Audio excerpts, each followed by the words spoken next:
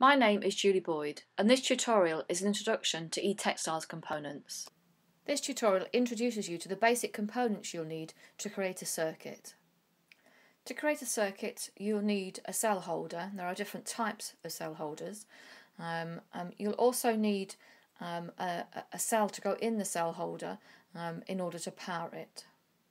Light is emitted from an LED, and here we have a standard LED that has the bulb on the end and two wire legs, one which is shorter than the other. The negative one is the short and the positive leg is the longer one.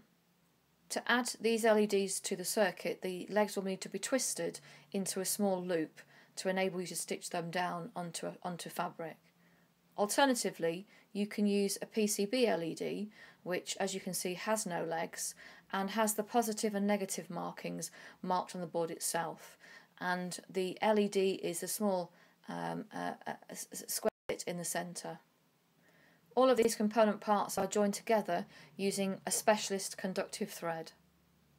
This is what the components look like when they're joined together to create a circuit. Thanks for watching this tutorial.